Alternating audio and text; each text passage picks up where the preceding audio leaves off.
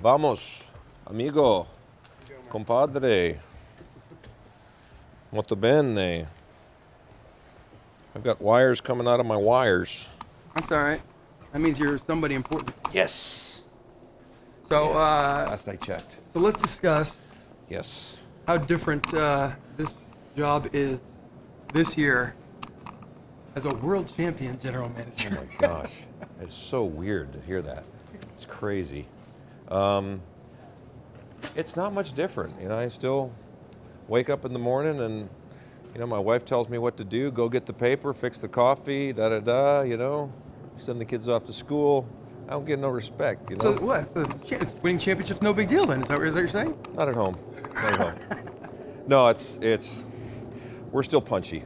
You know, I mean, when you go through something like that and just the way it happened, the suddenness of it is is kind of the weird thing, you know, because you're up there in the stands and you're, you know, white knuckling it, and then pretty soon you're down there and the commissioner's giving guys a trophy, and then you're in the hotel room celebrating, you know, or the lobby with everyone, and it took me about 3 or 4 days to process the whole thing. It was just crazy.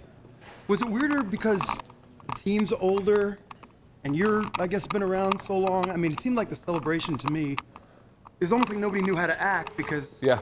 you guys were just more relieved or something. I don't know. It was, the weird part about it was, I think, if you're a Maverick fan, 31 years, okay, you've gone through the ups and the downs and then all of a sudden we've got, you know, we're the cardiac kids. I mean, we love to live life in the fourth quarter, you know. I mean, it's almost like, you know, when you were a kid and your dad let you, you know, get out 20 paces before he beat you you know, to the finish line or whatever. Our guys just love that moment, that fourth quarter where, you know, most people cringe and our guys embrace that stuff. But, you know, so our fans have been through a lot, you know, the 31 years, and then I've been here for 13, and it's been kind of up, down, and all around.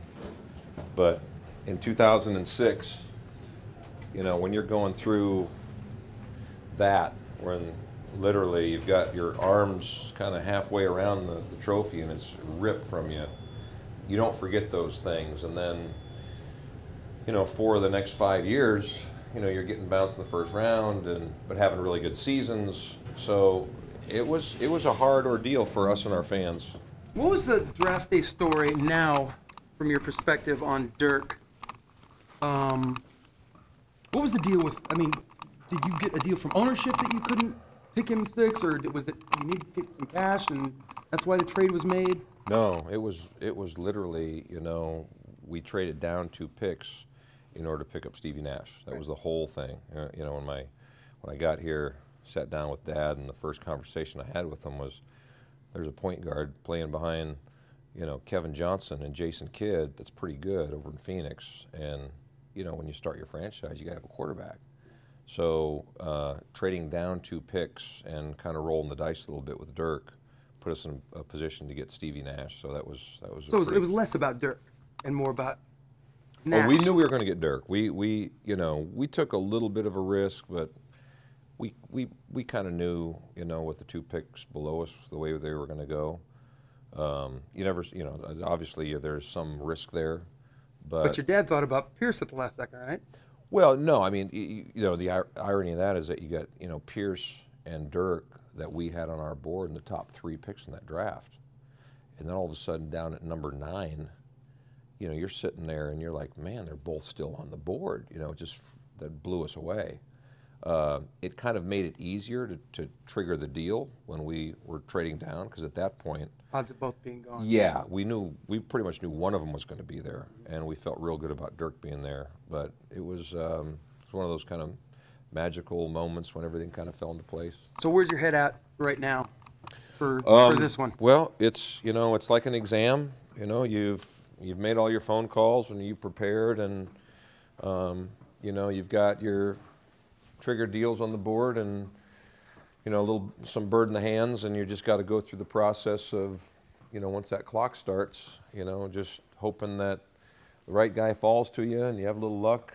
So it's I guess when I was asking you earlier about what's the GM thinking about now as a world champion, just by definition, you don't have holes. I mean, you still got holes, and I'm sure you're thinking about filling holes. But this is the first time that you have come from ultimate success when you're looking at your draft board and how you're looking to add to your team, right? I mean, how's that different? We're a little different, you know. We don't have like, you know, 3 mega Superman superstars. You know, we've got Dirk, and you know, we've done a decent job of putting the other pieces in place, and so this is important. You know, I mean, you know, you hope to get someone that can, you know, contribute and be a player, and you also know that the draft is, you know, not as strong as it usually is, and so it's, you know, you're hoping that you're a little lucky, and you're hoping that, you know, you can get a diamond in the rough. Yeah. Still fun though after all these years to Oh, be able to play with the chess pieces? This is, you know, this is what we all live for when you're in management, you know, and, you know, it's like, you know, Wall Street, or the furs flying and the phones and the deals, and, you know, we're in our element. So I don't think that you were going to be, there's not going to be fireworks and anything along those lines coming into today. We're not expecting. There's always fireworks, you know. We disagree on players, and you know, we throw it all out there and call each other crazy, but it's all in good family fun. And at the end of the day, you know, when this dust settles, you hope you make the right decision. All right, good luck. Have some fun. All right, you got it. No problemos.